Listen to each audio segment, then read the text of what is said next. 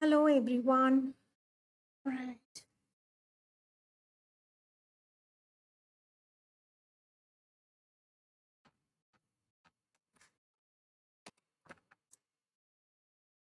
Just let me make sure that everyone is able to.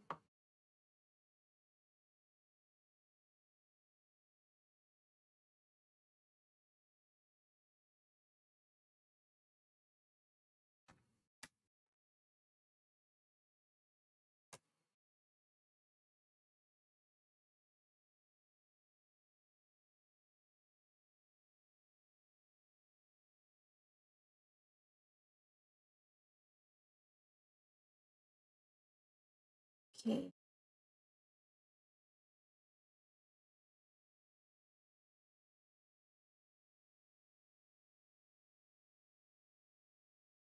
All right. There we have. Okay. So we have Abhishek saying hello, and many students have been waiting. Sorry for the little delay. And hello, everyone. And this is my first class with the INICET group. Okay, all those who have been, waiting for the class. This is going to be picture based class. Okay, so we are going to display some picture and we are going to discuss the same. So this is for especially for INICET students who have got a lot of pictures to discuss. Okay, so that is picture based. Most of the questions come from those picture based section itself. So now you are welcome to Unacademy, and I teach anatomy subject, and this subtopic is picture based, questions. And let me know how you feel and what are your comments on picture based learning. Because personally, I feel picture based learning, is more effective and it is more observing than any other kind of learning. So there are various methods using mnemonics we can learn. We can use images, and this is one of the type where we have images, and this stays in your mind for a longer time, I believe. Okay, just try this out and try to get maximum questions out of such things. All right, so now here is my credentials.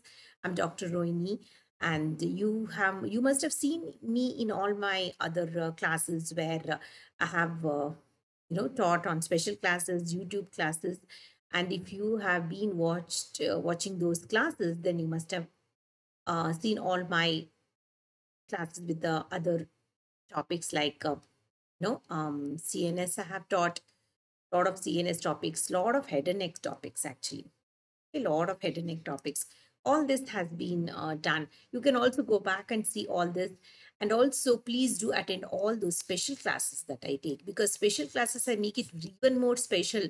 I include lot of MCQs. Okay, whatever topic I take, I include lot of MCQs. So it will be really fruitful whenever you have attended those MCQ based classes. All right.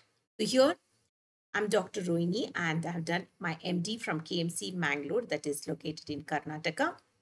And I also have PhD from Savita University, and that is at Chennai, Tamil Nadu. And you can also see medical transcription and MBA in hospital administration, that is from Georgia, USA. Okay, so this is my credentials. All right. So let's move to the first one. Let's see what question we have. This is what I just mentioned to you. We are talking to the INICET students in this particular one because they have a lot of picture based questions. So here is the first one. You tell me, what is this one? Scaphoid fracture. It says scaphoid fracture. How do you define the scaphoid fracture? So we also have Rishabh Gupta saying hello. Hi Rishabh, how are you? Okay. So now, yeah, scaphoid fracture. How do you define scaphoid fracture? So it is also called the push fracture because the fall is on the outstretched hand. So here you can see there is this scaphoid bone which is palpable in the anatomical snuff box. So I'll just try to write here anatomical snuff box. Okay, where there is a tenderness. So that itself is an indication that there is a scaphoid fracture. Okay, the peculiarity of its blood supply is the primary reason for this prolonged healing. So the healing is very prolonged. Why? Because of the peculiarity in its blood supply. And all the other fractures in the upper limb exactly require about 5 to 6 weeks. This takes even more time. How much time does it take? It takes about 12 weeks. If delayed, may even take 6 months. So that is the average time that it takes whenever there is a scaphoid fracture. Okay. So now here, other than that, what else can we think of? We can think of scaphoid fracture is a break. So I'll just write here, it is a break in the scaphoid bone. So scaphoid is very, kind of fragile because it has this peanut shape. This is the shape of the scaphoid bone, and it can easily break at this junction that is called the neck. Okay. So generally it includes pain in the base of the thumb, which is very worst, point in the hand. So here anatomical snuff box generally becomes very tender and it becomes very swollen whenever there is a scaphoid fracture. So that is an indicator of scaphoid fracture. So you can see that blood supply of scaphoid fracture is also very peculiar. What happens in the blood supply of the scaphoid fracture is it has got retrograde. Okay, retrograde, and this usually, there is usually non-union. That is the biggest headache. Non-union is the biggest headache. So that can happen. So it can also lead to wrist osteoarthritis. Osteoarthritis. So that is also one of the things. Or it can also lead to incorrect alignment. So it is also called scaphoid non-union advanced collapse. Okay, so SNAC. So this can happen. SNAC can happen if the blood supply, is not sufficient, and if there is fracture, then these are the consequences of such a blood supply. So what kind of blood supply does it have? It has retrograde blood supply. So here one more thing that you need to remember is it may not be, even seen in the case of it may not be seen in the case of X-rays at all. X-rays, it may not be visible at all. So only when you place your name in the normal X-rays, it may not be visible. Only when you place your wrist in a certain position for the X-rays. So may help. It may help in certain positions only when your hand is placed in a certain position and then the X-ray is taken. Only then it could be visible. So that can happen. So X-rays may not pick up the fracture of the scaphoid bone. So that is one more thing to notice. All right. So other than that, what else we can discuss? So here is the fracture. See in this very, very, very, very thin line, you can notice that there is a fracture. All right, fracture at the waist part or at the neck part of the scaphoid. So this is how the person would have fallen, Fuchs fracture. Okay, so this is the scaphoid bone and that's how it looks. And anatomical snuff box is the point where, thumb, when the thumb is extended, you can see a tendon that just stands out. And there are two tendons on the other side. There is one tendon that just stands out. Okay, that is called extensor pollicis longus. The one when you stretch your thumb, it just stands out. So that depressed region is called anatomical snuff box. All right. Let's go to the next one and see what is this one. This is again, you can see that there is a fracture of the shaft of, so you can see the shaft of which shaft, that is proximal third. You can see proximal third, 1/3 you can see of the which bone. You can please note which bone. It is ulna. And also you can see the dislocation of proximal head of radius. So these two things you should be noticing. Then you can call these as Monteggia fracture. Okay, so you have type 1, type 2, type 3, type 4, all these different 4 types you can see, identify. You will be learning more of this in your orthopedic, and you can also see that There is various other, points that you need to remember. Approximately 20% of the fractures are type 3. Okay, this is the most common one. The most common one is type 3. Okay, so here, which is the vessel that is involved or nerve that is involved? That is posterior interosseous nerve. In Monteggia fracture, posterior interosseous nerve is what is usually damaged. It is a branch of radial nerve. So you have to remember, and also the other things that you can identify are most of these injuries are neuropraxia, and they recover very, very slow, and after the anatomical reduction and of the radial head, only then you can say that how much of damage has been happened. So that is Monteggia fracture. Okay, that is fracture of the shaft of the ulna. So that is what you can identify in this particular picture. All right, so let's see what else we can talk about Monteggia. You can see that it is, there is always difference between Galeazzi fracture. I'll just write it here. There is difference between Galeazzi and Monteggia. Okay, what is the difference between these two? Monteggia, I just told you, it is the fracture of proximal 1/3. Proximal 1/3, okay? Of which bone? Ulna. And what about, and you can see that there is also proximal, radius disruption. And in this case, what is the problem? The radius shaft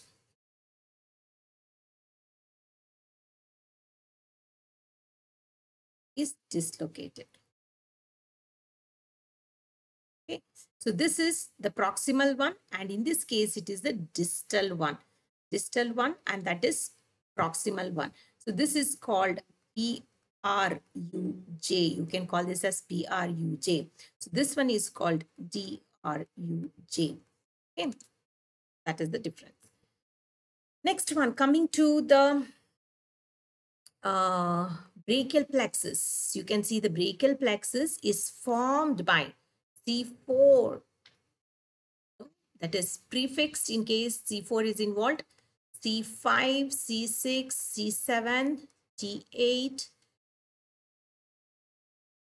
T8 and T1. So this is what gives rise to all those roots that form the brachial plexus. Now in this case, you see that damage to C5, C6 that forms the upper trunk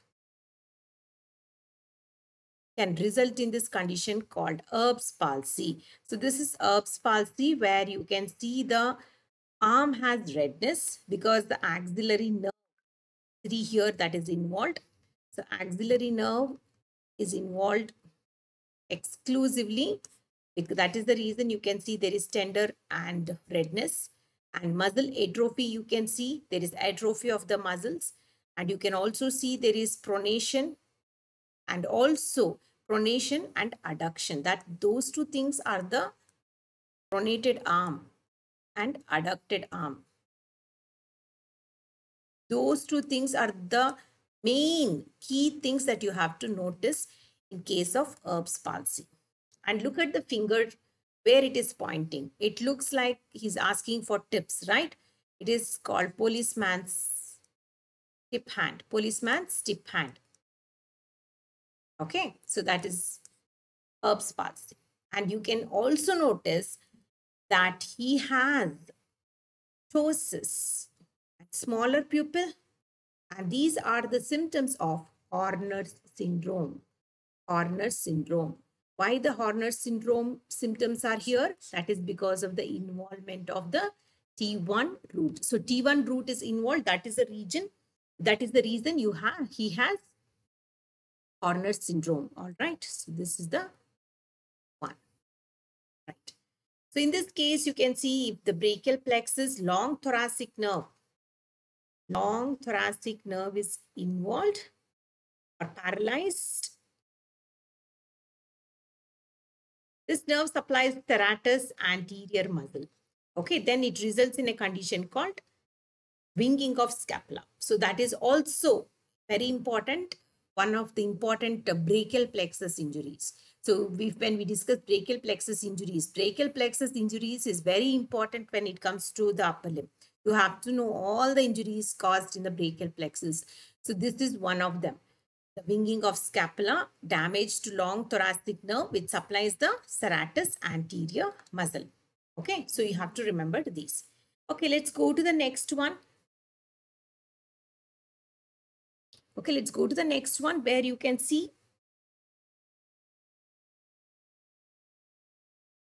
Okay, now here, when we talked about Barton's, when we talked about, let's come to that, Monteggia fracture, when we talked about Galeazzi fracture, I want to mention one more thing, that is Barton's fracture. What is Barton fracture? How do you differentiate from the Galeazzi fracture or Monteggia fracture? This is a compression injury. So remember that is different. This is a compression injury and with the marginal shearing, okay? With the marginal shearing, what? Of distal part of the radius. So remember, distal part of the radius, it looks so much confusing with the Colles fracture. So, but you have to remember it is compression injury. Okay, that is Barton's fracture, and here also the fall is on the outstretched hand, and also the wrist would be pronated at this time. Pronated wrist. So keep this in mind. Which one is compression fracture? Compression injury.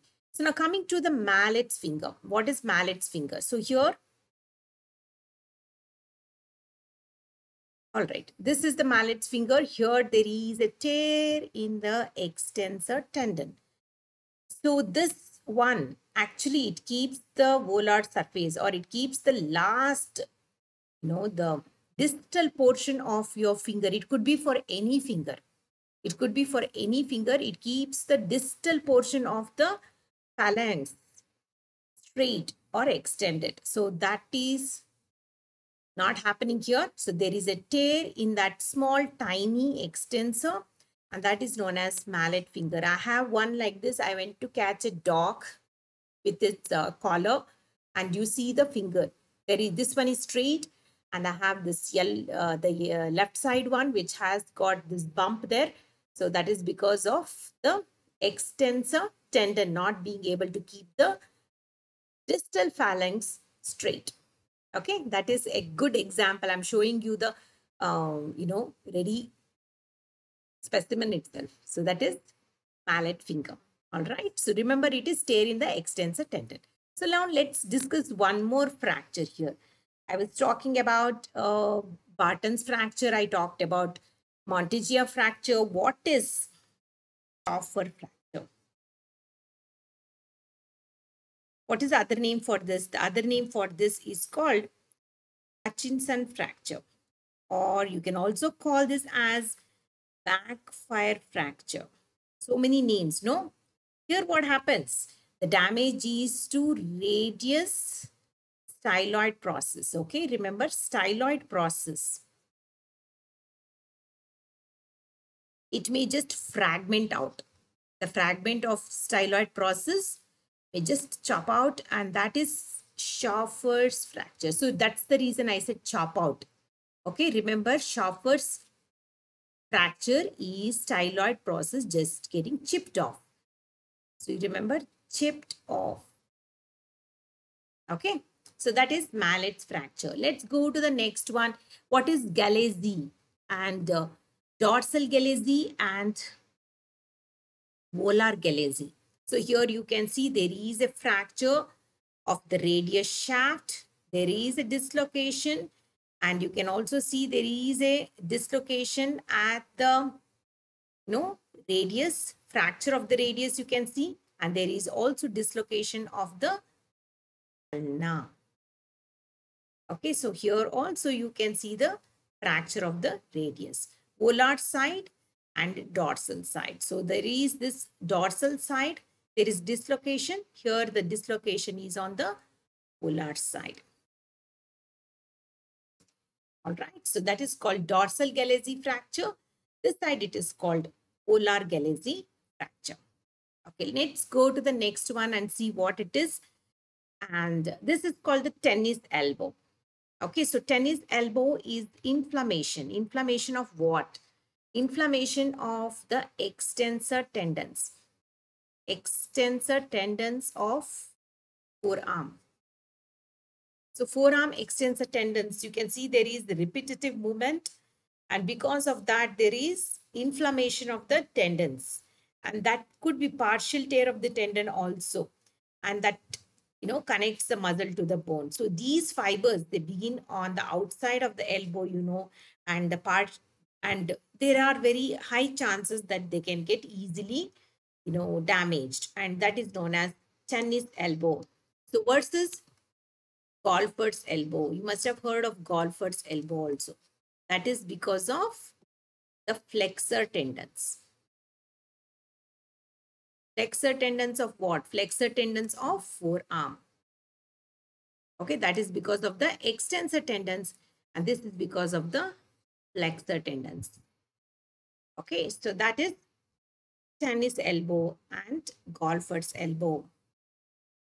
So in this particular one, you can see there is foot drop. Can you see there is a drop in the foot? Instead of dorsiflexion, it's always plantar flexed. That's why you call it as foot drop. And here it is because of damage to common peroneal nerve. Common peroneal nerve has two branches. There is a deep peroneal and superficial peroneal.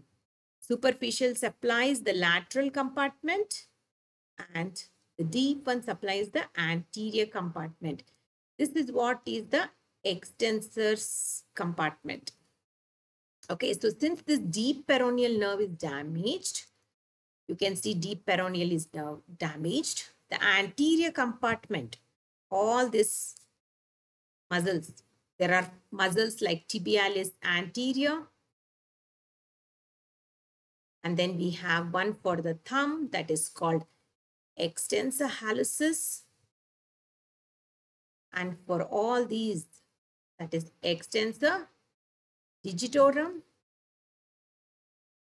and then we have for one peroneus muscle that is in front, peroneus tertius. So these are the muscles present in the anterior compartment.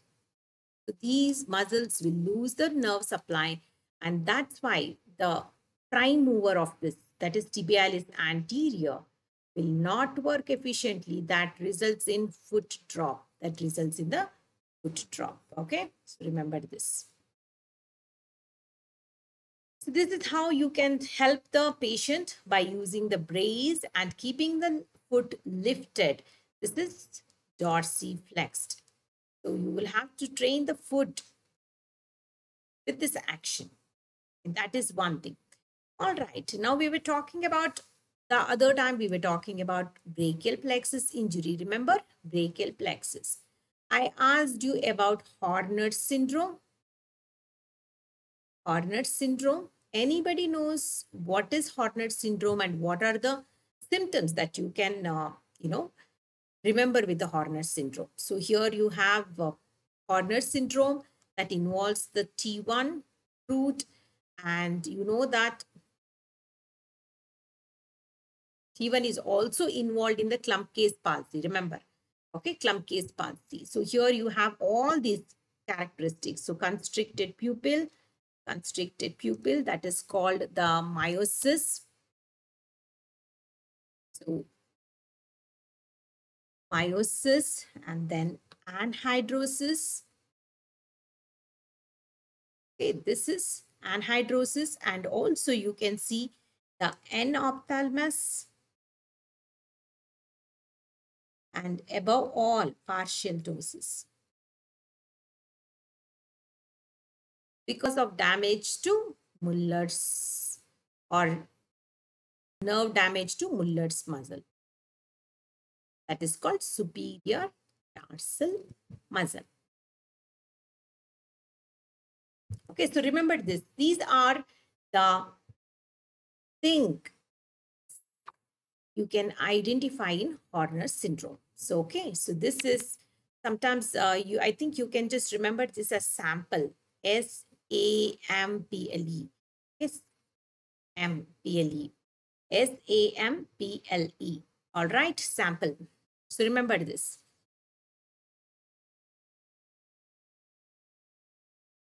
Next one. What is Bennett's fracture? Remember the Bennett's fracture? I told you the Bennett fracture is nothing but the injury, compression injury.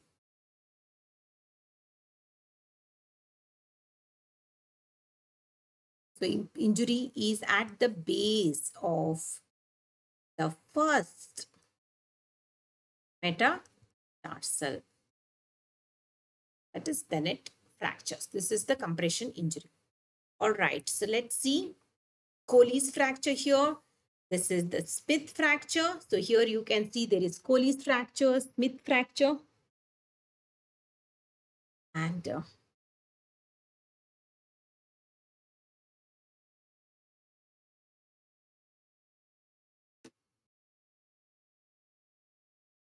okay, so let's go to the Smith fracture where you can see there is, you remember I. I'll tell you how to remember this. You remember I in this one, you remember O. So this is outstretched. Okay, this is outstretched hand and this is called reverse Colles.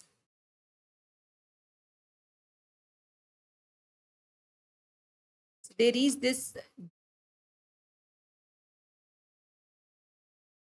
there is dorsal displacement.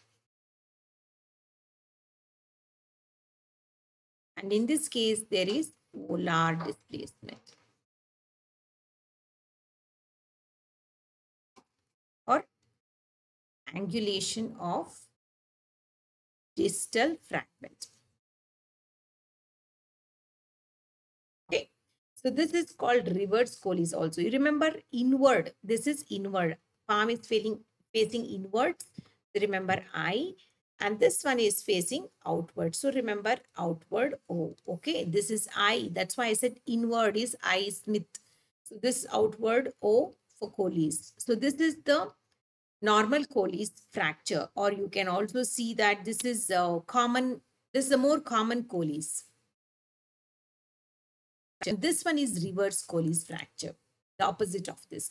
So here it is volar displacement and here it is dorsal displacement. And this is also called the inner fork deformity.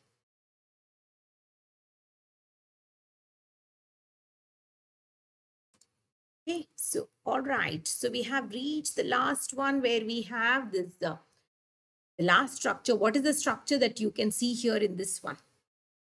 In the neck, this side, you can see there is a big mass. What does that indicate? It's on the side of the cheek and you can see that, okay, it is unilateral, it's on the side and it looks like adenoma.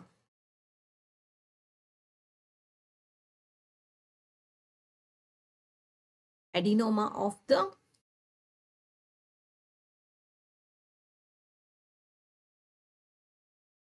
the parotid gland. Adenoma of the parotid gland, you can identify. What are the features that you can list here? One is the pleomorphic adenomas. These are actually benign. One thing you can notice is it is benign salivary gland tumor. Okay. So here you can see that it predominantly affects the superior lobe. Or sorry, the superficial lobe. Superficial, so because the inner mass is just okay. The superficial one is what is affected. You can see this is affected. So see the natural looking parotid would be lobulated. Lobulations you should be able to see. This is natural. But if the lobulations are not there, there is a mass or thickened mass, then you call this as adenoma. So here you can see it is no more lobulated.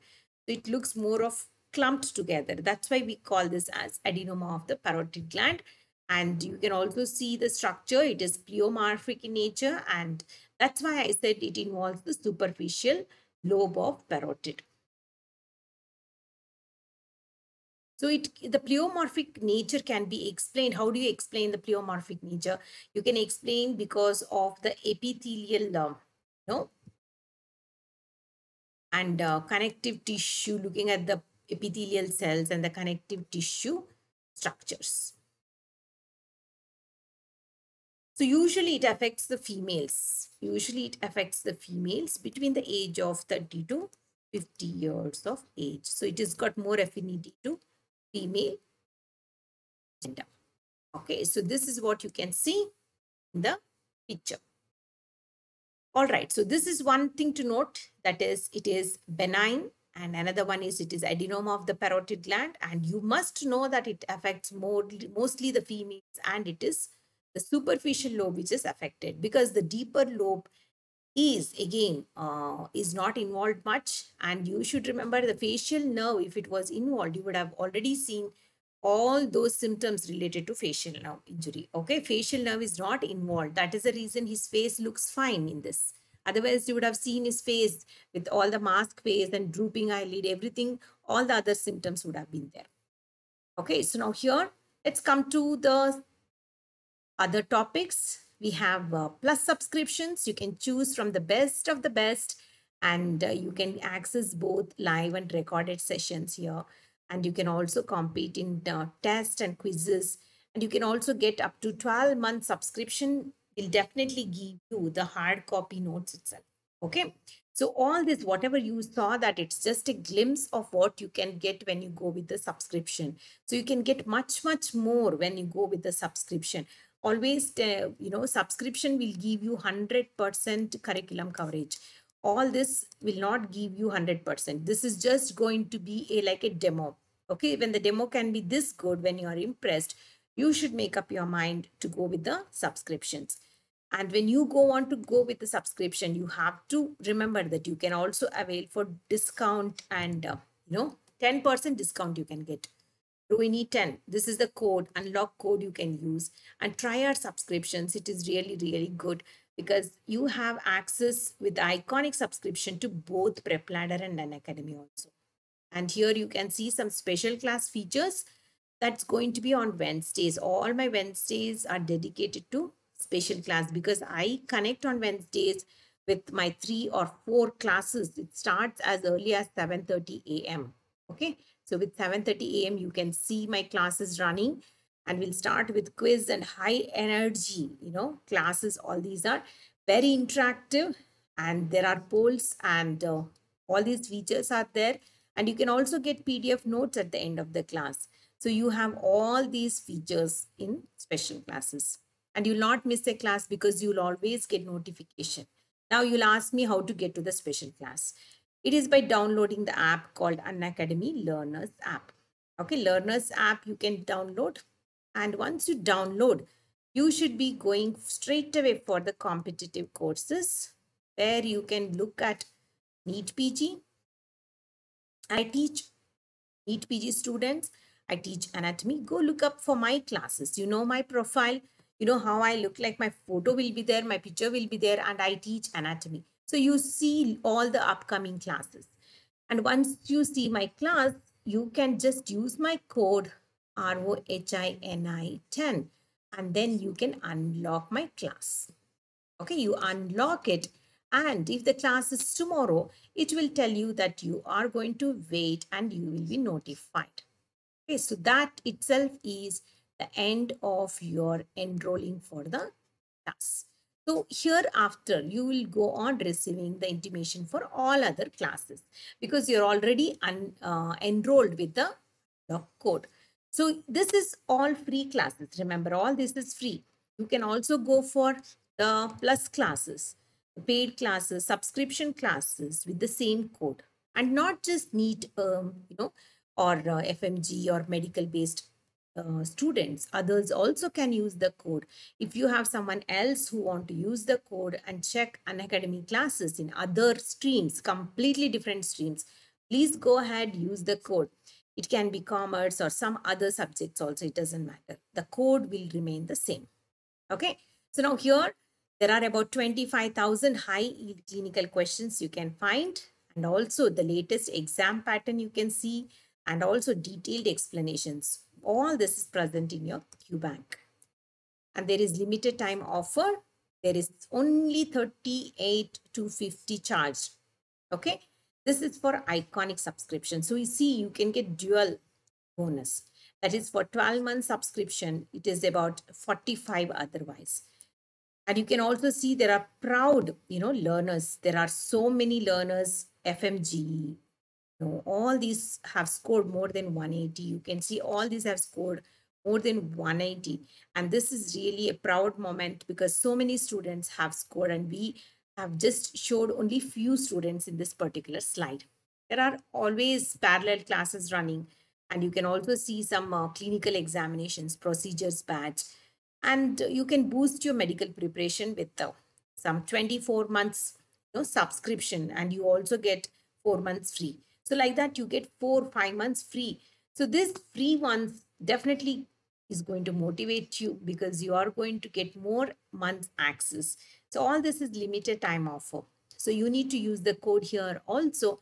Remember, the code is for both the paid ones as well as the free ones. So here is your EMI option. You can go with the EMI and you can definitely check out all those, ROHINI is the code. And okay, with this code, you can definitely go for EMI option like 48 months is 1406 only. Like that, you have for iconic. And if you go with the plus, it is 48 months 1125. So here there is slight change in the price also depending on what you are subscribing for. So see here, there is 36 months, 24, 18, 12, etc. And you also have 6 months subscription. So all this is definitely going to be worth it because 6 month subscription also has EMI. So everything is going to be, kind of pocket friendly and also less stressful on your pockets. Okay. So with all these, I would like to thank all of you, those who have attended, and me, Dr. Rohini, like to bye-bye and see you at 7:30 a.m. Why is this so? Because you have a quiz. So you want to attend my quiz at 7:30 a.m. Please do join me at 7:30 a.m. and let's have a nice quiz and refresh. Start our day with good jump start. Jump start with quiz. Always it is very important that your mornings are started in a nicer way. So start with quiz tomorrow at 7:30 a.m. See you all. You all